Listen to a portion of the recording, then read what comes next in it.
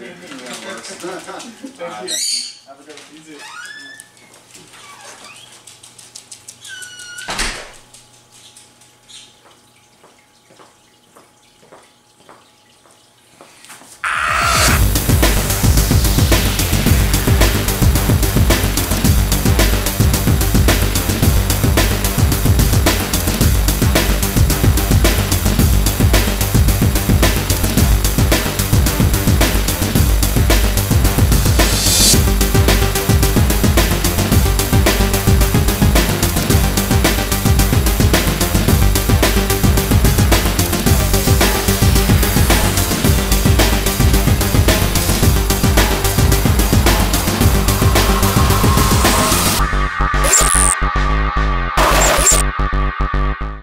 Hello Tarantula lovers, I'm Alex and you're watching Tarantula Haven. I'm playing hooky from school again today, and the reason is because I'm accepting a tarantula. The story behind it is a little bit unusual, and I've been busting a gut to tell you about it for the longest time now, but I didn't want to say anything until everything was said and done. But if you followed my videos, back in late November, I think, right before December, right before Christmas time, on my video I had mentioned that I was trying to make a decision as to what kind of tarantulas I wanted for Christmas, because that's what I wanted as my Christmas present. And I was tossing around the idea of, you know, I either wanted Monocentropus balfouri or I wanted the Harpactira pulchripes, and it's a little bit hard to say, but I hadn't decided which one of the two I really wanted, and of course I did want other species, but you know, those were my main ones that I was really concentrating on, because I didn't have any baboon species except for my HMAC, and so I wanted to start to get into the baboon species. So anyway, shortly after that video, I was approached by a subscriber, and they said that they had an unusual proposition for me. So they contacted me through Facebook Messenger, and you know, I read what it said, and they said that they were going on a trip, and that this trip was along the Appalachian Trail, and it takes about 6 months to do this trip. So they wanted to know if I would babysit their tarantulas, and in exchange they would purchase a tarantula of my choice, Monocentropus balfouri or H. pulchripes. So at first I was like, you know, kind of skeptical, and I was like, well, what's this guy's angle? And I thought about it, and I thought about it, and I'm like, well, I don't really have anything to lose here. You know, they're approaching me, wanting me to babysit their tarantulas, and in exchange they're going to purchase a tarantula of my choice, because, you know, I hadn't decided on what I wanted. So, you know, I wasn't quite sure what to think about it, because, you know, times the way they are these days, I really didn't know if I should trust this person or not. I didn't know if they were trying to scam me or what, but everything was not, you know, in the direction where I would be scammed. It was the other way around. This person was putting a lot of trust in me. So I wrote them back, and I said, first of all, why me? And second of all, can I blog about it? You know, can I put it on my YouTube channel? And I also asked if they would be willing to sign a contract in case one of those tarantulas happened to pass away for unexpected reasons other than my own, you know, if I did anything wrong or anything like that. So I got a response back, and the person said that yes, they would be willing to sign a contract absolving me of any kind of responsibility if the tarantula should happen to die for just, you know, no reason whatsoever, which, you know, does happen, but it doesn't happen all the time, and it's not something that is expected. But as far as why me, they said that I looked like I really cared about my tarantulas, I was passionate about my tarantulas, and that they would be willing to trust me with caring for their tarantulas. So I was a little bit flattered about that. I thought that was pretty cool.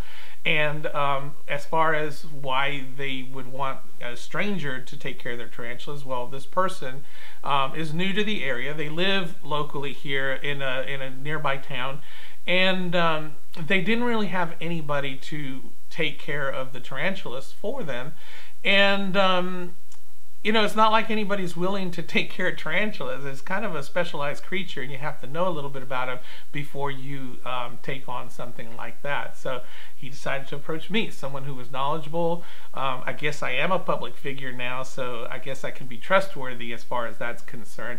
And of course, he said, vlog away. So that would, of course, ease his mind while he's on his trip. And if he sees his tarantulas on the video, then he knows they're okay. So, you know, I didn't have anything really to lose, and I would be gaining a tarantula. So I decided, yeah, I'll go ahead and do it for you. And he asked me what kind I wanted. Well, at the time I hadn't decided, but then I finally did place my order for my tarantulas, and I did decide to get the Monocentropus balfouri.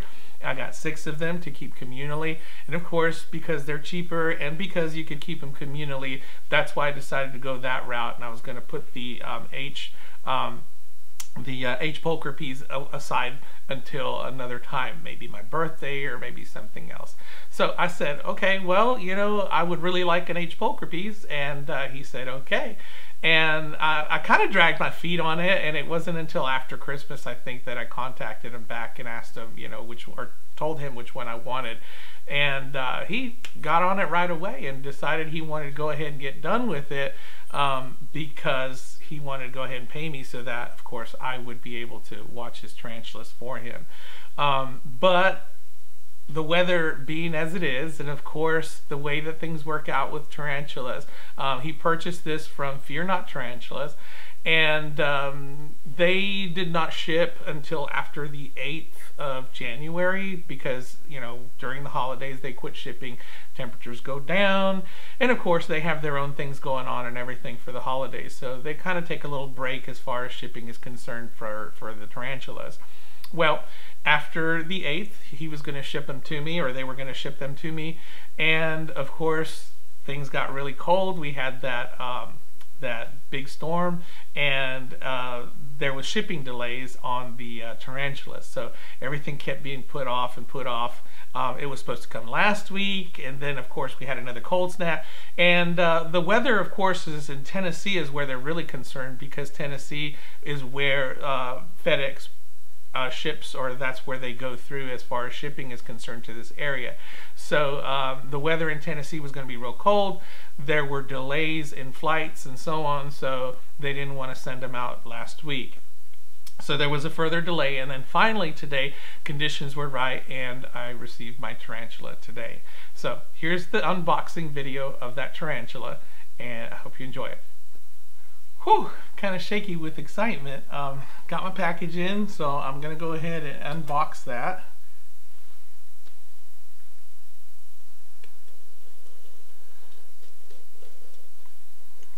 Now, I really don't know what's in here as far as if there's any extras, any freebies or anything like that. Sometimes they throw in freebies, you know. This came from Fear Not Tarantulas, so I don't know. They did have some delays, and I know that they were sending some free roaches to people because of the delays. However, the roaches that they were sending were not legal in Florida, which are the red runners. So I don't know if they're going to try to compensate people from Florida. Not that I'm asking for or looking for any compensation, but you know, maybe because they can't send anything to Florida as far as those roaches are concerned, maybe they threw something else in there. So I have no idea. I'm hopeful, but you know, we'll see. All right, well, you see the holes on the outside right there. That's an indication that there is a heat pack in there. So let's open this up. All right. So we got a little card from Fear Not, another one to add to my collection, and the order manifest there, nicely packaged. We got the styrofoam on the top,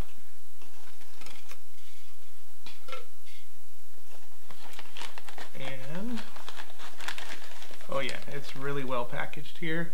You've got the separate compartment over here for the heat pack, and of course your tarantula is on this side, separated by the styrofoam so that we don't have any kind of touching on the heat pack, so that your tarantulas don't burn up. So I'll go ahead and pull that out. And yeah, here's the heat pack right here.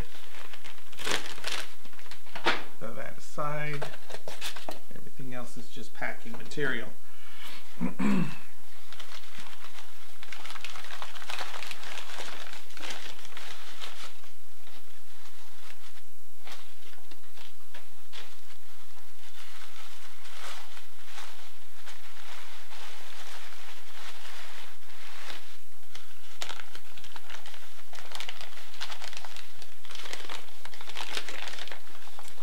All right, so we got one tightly wrapped Harpactira pulchripes, which is exactly what I wanted.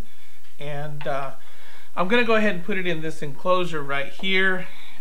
This one's a little bit larger than I would normally put them in, but because it is a baboon species and because they are pretty quick and so on, I want to give it a little bit extra room to roam around, I guess, and to just kind of web up the enclosure. They are a heavy webbing species.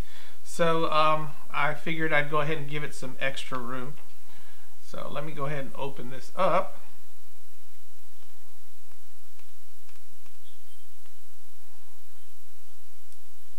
I like how they use this, it's almost like electrical tape. It seals really nice.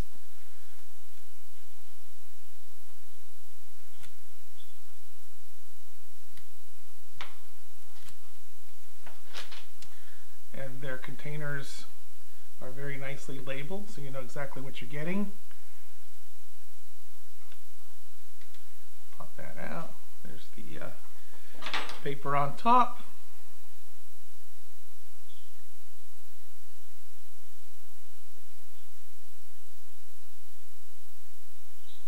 And we look inside.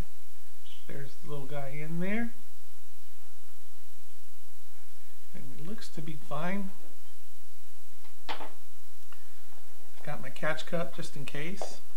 Don't want any runners. So I'll go ahead and pull it out. Move this over so we can see a little bit better. Alright. And it looks like it's got plenty of room in there. Just going to unwrap it. It might just want to run right out. Yeah, it's trying to come out. Okay, so I'm going to put it down.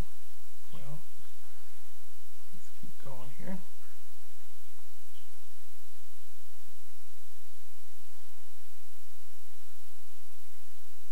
Alright, let's put you down here and see if you'll climb out on your own.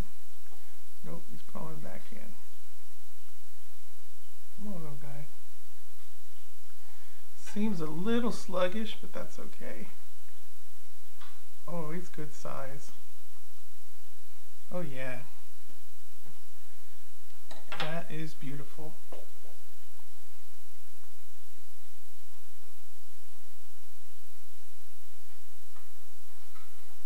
And there it is. Oh, excuse me. And there it is. Harpactira pulchripes, the golden blue leg baboon. Gorgeous specimen. And I made him a little hole there. Thought he was going to go in. He's just exploring. Alright, good size.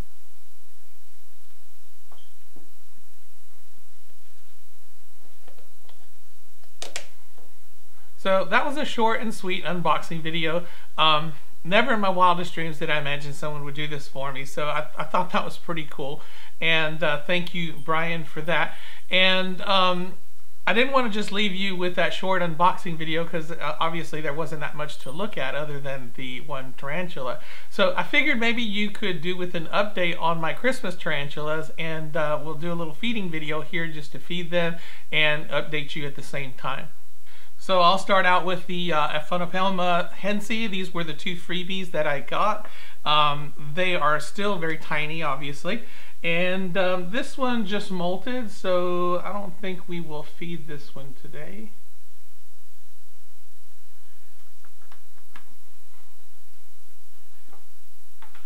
And this one created itself a nice burrow, and I don't know if you can see it right there. It looks like it's hungry.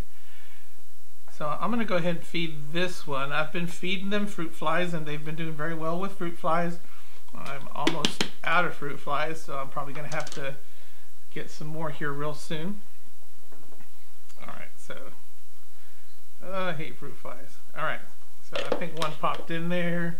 There's a bunch flopping around everywhere, and I will squash those. Alright, deal with them later. Okay, so we got one fruit fly in there. Looks like he's getting excited about it. It amazes me how quickly they sense something that is in there with them, and they come out to find it. If it keeps bumping around like that, it will eventually come out and get it.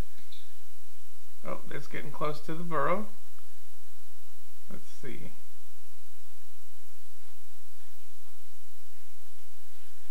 No, we're probably not going to see anything right now. Okay, I'll leave it alone. Next up are my Monocentropus balfouri. Again, this is going to be kind of boring because they don't show themselves very much. Once I put them in here, they immediately went under the cork bark, and they do come out at night, and they have succeeded in webbing up all around the cork bark there, and they live underneath it. Honestly, I can't tell you whether I still have all 6 or not. I hope that I still do. I see some every now and then. I've seen up to 4 out at one time, and so, you know, that's pretty good, I guess. So what I normally do when I feed my Monocentropus balfouri is I will usually pre-kill the prey. They seem to be shy about taking live prey, so I just squash their heads and I drop them in. And I usually drop them in kind of a spread out pattern, but they do have areas where they come out, and they'll wiggle around a little bit and alert the tarantulas that are in there, and they'll come out and find the food. By tomorrow, every bit of it is going to be gone. Oops. So I do know that they come out and venture out at night sometimes when I'm sleeping, to the point where I don't see them, but they come out and they get the food.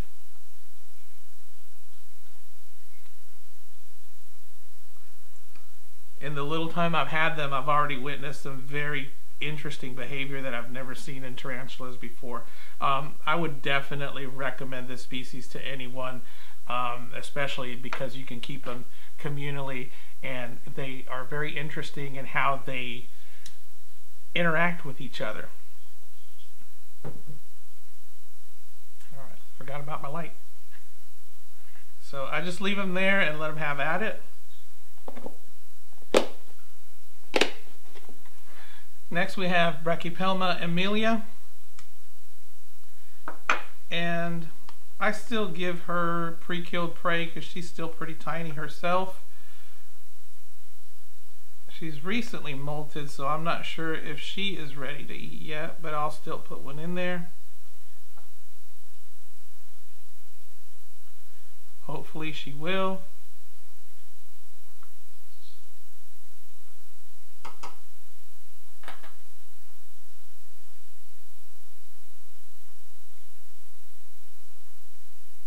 But she's probably not.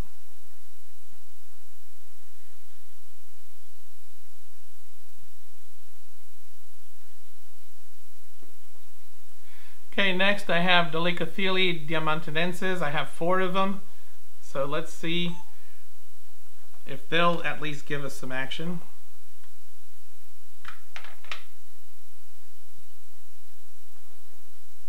Turn this around a little bit.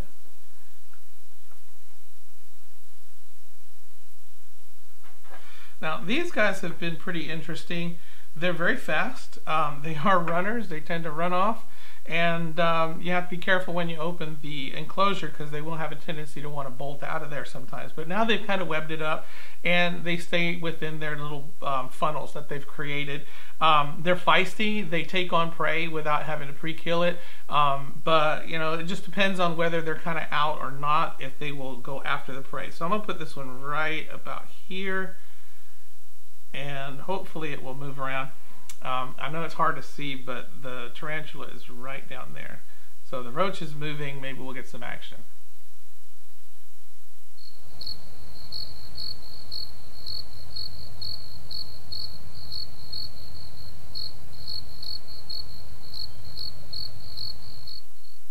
No action. D. diamantinensis number 2.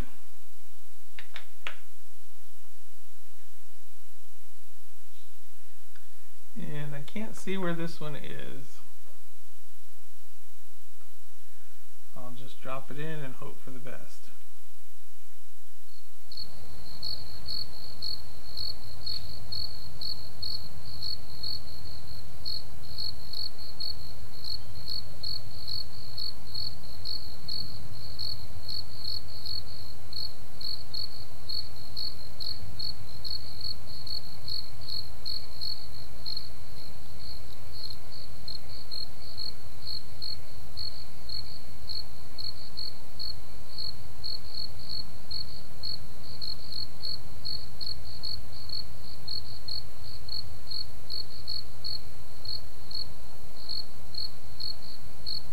Well, the roach went down.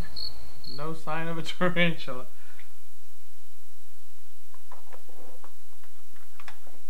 D. diamantinensis number 3.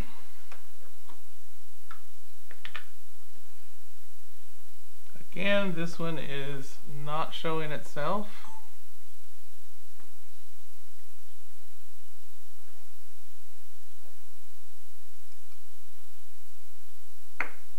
Drop this over here. Oh, and it went down.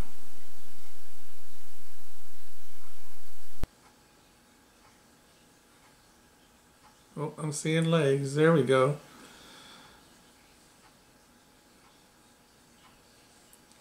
Well, we got one feeding there. D. diamantinensis number 4. I wish they had been sitting out, because I had heard that they show color early on, and sure enough, almost immediately after I got them, they molted, and probably 3rd, maybe 4th instar, and already they were showing some of that greenish color to their hair. So I'm gonna drop this one right here, and hopefully we can get it to come out.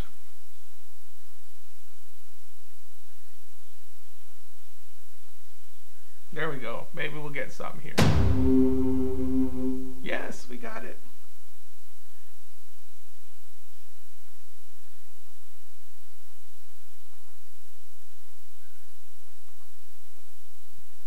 Like I said, they're feisty little things.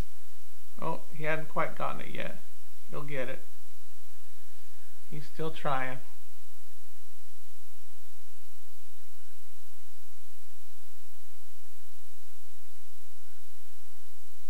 This one is pretty fat. Pretty sure it's going to molt soon.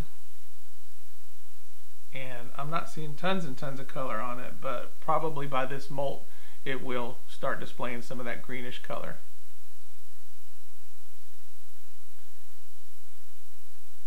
Alright, well, he's got his job cut out for him. He'll get it eventually. At least we got to see it. The next 3 are Ceratogyrus marshalli.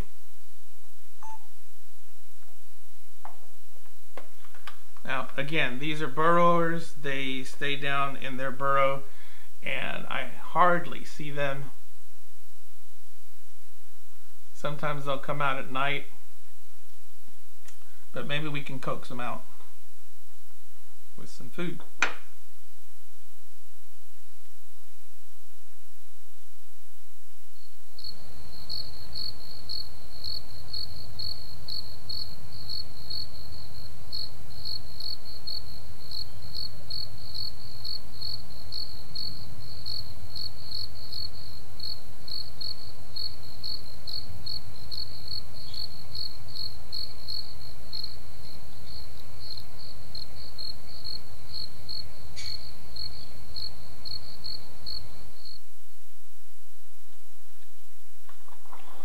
No look there. Sea Marshalli number 2. Now hopefully this guy will give us some action. I usually see this one.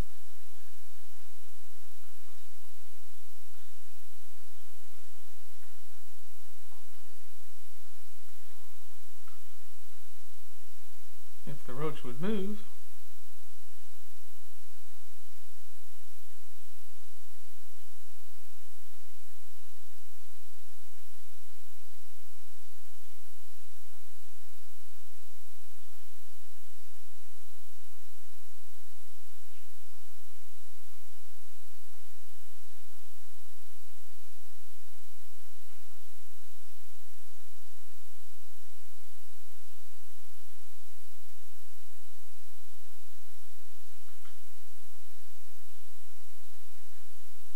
Three hours later.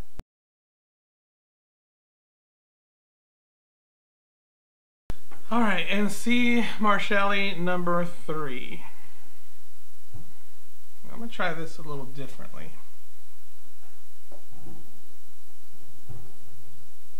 What's the garbage service here? All right, let's see if we can coax it out like this.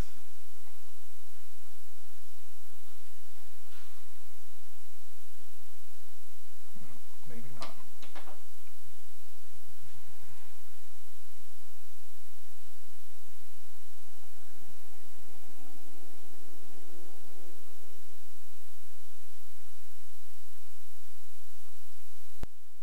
Oh, there we go, there we go.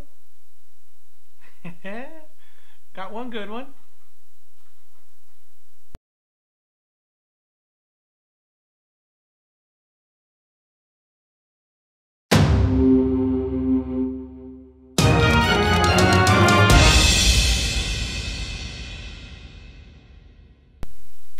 That's it for my video. Sorry for the short unboxing. I apologize for the boring feeding video.